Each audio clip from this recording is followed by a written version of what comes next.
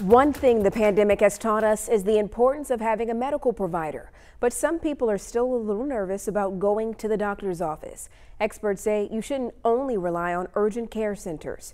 THV 11's Jordan Howington tells us how you should go about finding a new primary care physician in the age of coronavirus.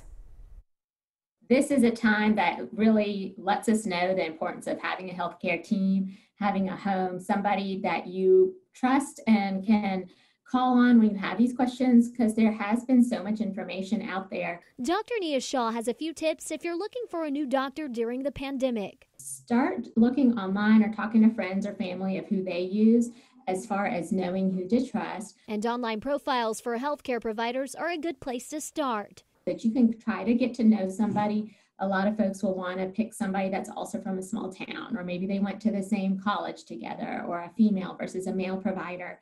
And so you can pick that way. Scheduling a visit could take some time if you're a new patient, but Dr. Shaw says that shouldn't stop you.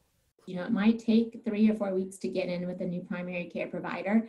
And if there's nothing urgent going on, to maybe let that time subside, go on and make the appointment, so that then when you do have something more urgent, they're your person, they're your doctor, they're your primary care provider that you can call on in the future. Many are turning to telehealth during the pandemic, but if it's been a while since you've had a physical, a specific exam, or you just feel more comfortable coming in, you should go in person.